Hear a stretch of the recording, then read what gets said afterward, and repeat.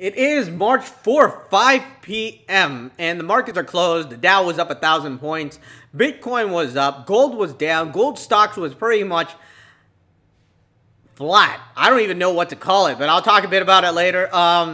So let's talk about the 1,000 point in the surge in the Dow. So what happened was Michael Bloomberg apparently dropped out of the race, and he pretty much said, go with Joe Biden. And people were optimistic. The market was optimistic. People are like saying, Joe Biden looks like he's going to become the nominee opposed to Bernie Sanders. I don't really know about that, to be honest. I don't want to give the counts, but as far as I know, people my age and under, around millennials, 30s and unders, they're pretty much going to vote for Bernie Sanders. I mean, that's what I think anyways, because a lot of people I know, we grew up in a liberal type of school. And I actually, in fact, hadn't I started YouTube, I would have been in the same mentality as today. And not only that, you know, a lot of people in their 40s, in fact, or even 50s, because life has been very, very stressful, they want more, and Bernie Sanders can offer it. But I'm not going to give my opinion on it. I don't want to talk too much about it because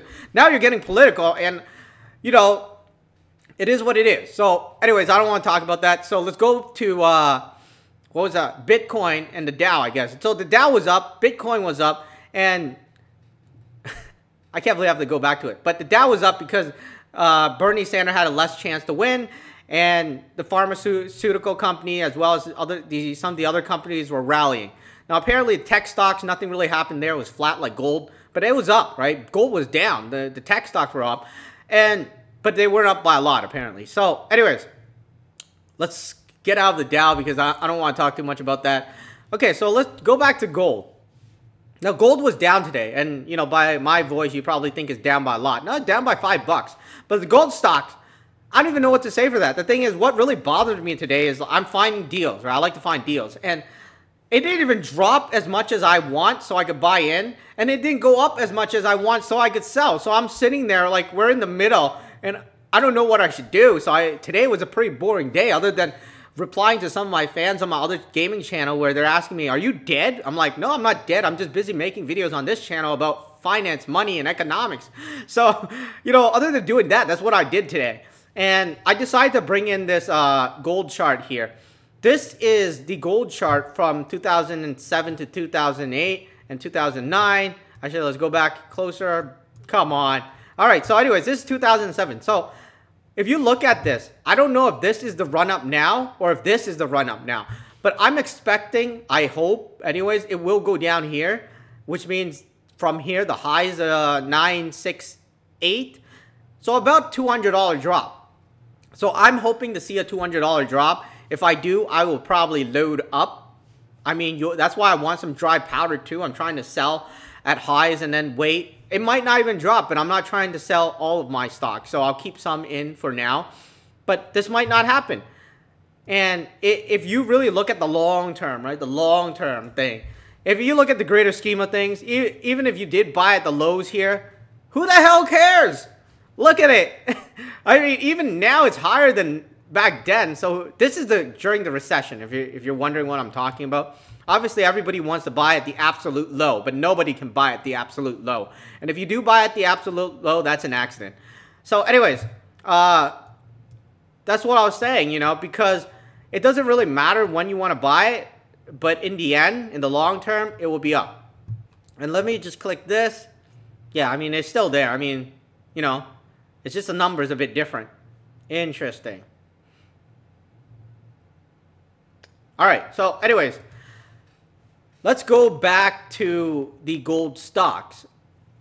Nothing happened today. Literally, I was saying it didn't go up too much. It didn't go up, go down too much, and then there wasn't really anything that happened. Especially when today, the bigger news for Canadians, anyways, is the Bank of Canada cut rates by 50 basis points, just like the Fed yesterday. And I'm going to call it an emergency cut because I feel it's also an emergency cut. If you know Stephen Polos, I don't know him, but I've been following him for a very long while. I mean, he's an honest guy, right? As far as I can see. I mean, I could be completely wrong, but I agree with what he says. That's the problem. Usually I don't agree, but now I agree. So this is what bothers me, because if I agree with him, and he's still willing to cut rates, and he's a stubborn guy, that means there's a huge problem. So, anyways, I was like thinking, why are you following the U.S. if you you pretty much never follow the U.S., right? Even though we do follow the U.S., but he hasn't followed for the past couple of years. And why is he cutting it in emergency right now? And at the same time, they came out with a new mortgage stress test, right? Easier stress test. They're not, I mean, they dubbed it as making it easier for people to get houses. No, I mean, I feel like they feel there's a problem in the market, especially in the real estate market in Toronto, and even the entire Canada probably, mostly in Toronto and Vancouver. So they feel there's a problem with the market, and they need to cut rates to sustain it. So that's what I think. And then I was looking at the news right after, like, I think it was BNN or something. I don't remember. But they came out with saying the Fed cut rates. And then the next article after that was like Toronto housing prices up to $900,000. I'm thinking, are you trying to like entice people to buy into a market because there's lower interest rate now, easier mortgage rules, and higher prices? So that's the three things, right?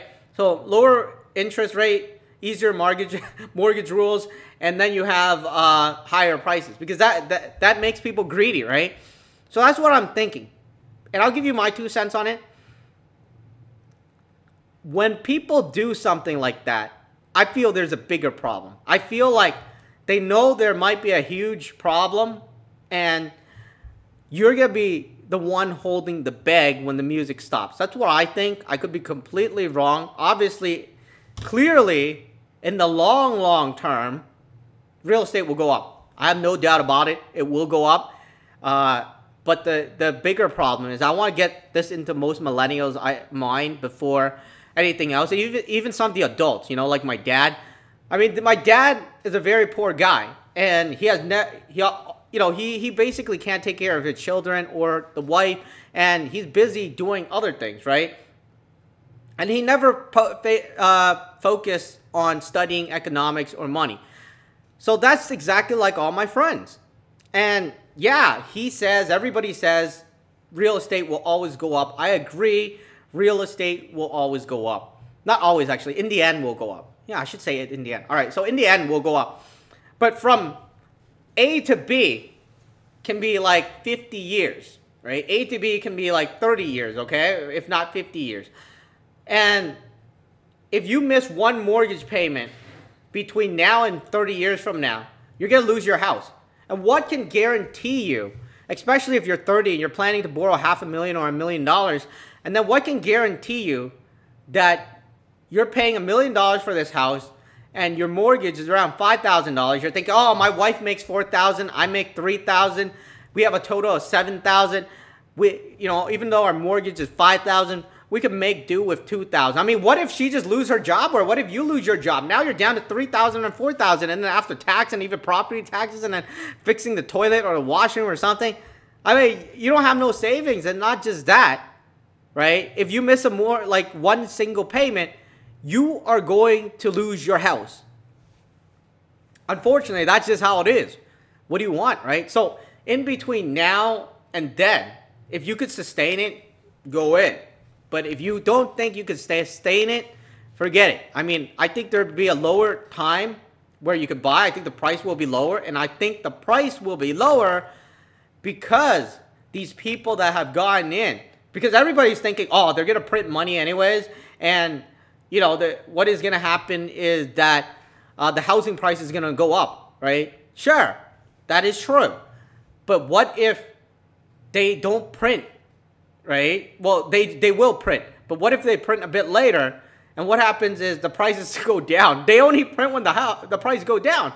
So what if you're part of the herd that gets slaughtered, right? So that is my real question to some of the people my age, because if you can't support it, I think there might be a better time to do it, because that has always happened throughout history. There's always better time to buy. .com bubble, I mean, my uncle, he made millions, and then when it fell, he lost millions. And the funny thing is, he sold it all, right? He sold it all, and then a few years later, it went up above the highs, right, of what he had, and then he was like kicking himself. And I think the same thing is going to happen. I think they're going to flush out the first set of people. And then I think that would probably be the best time to buy. But unfortunately, a lot of people don't have the guts to do that, right? So they have to, buy whenever. But if you can support it, the mortgage, then do it. If you can't, I don't think you should do it. And even though I think there's a better time, but I am not recommending you or saying anything. I'm just giving you what I think. And I think that there will be a time, just like gold here, right? This is the major drop, actually, in the recession. That's why this thing is gray. You see here, right? This entire thing is gray because this is a drop. And this is not just a drop in gold. This is drop in everything. And I don't mean like just like the stock market. It was a drop in the real estate. It was a drop in the stocks. It was a drop in every single asset. People were trying to get money. But this time might be a bit different because the thing is they came out with a bail-in regime. So they're going to take the people's money in the bank first. So you got to really make your decision. It's really dangerous right now. I don't even know what to say other than think about it. I mean, I made my decision. I'm going to tell you what I did. I already bought my house, but I paid it. So I'm good. I don't have a huge mortgage. And I have money to throw around, play around in the stock market. And, it's good. I don't have to worry that I don't have enough money to pay the mortgage or the maintenance fee. And if you're buying a condo, that's even worse. I mean, the fees can go from $500, $600, $700 to $1,000. And that's on top of your mortgage. So I think there will be a time like this. And this is not the time right now. I wouldn't recommend it, even though they're cutting rates. Everybody's thinking, this is a good time. This is what the older folks says. Rates are low. This is time to go in. I don't think so. I mean, I think that rates are low because they feel there's a problem. And if the problem didn't happen yet, that means it will happen. And why don't you just wait until the problem happens and then get it?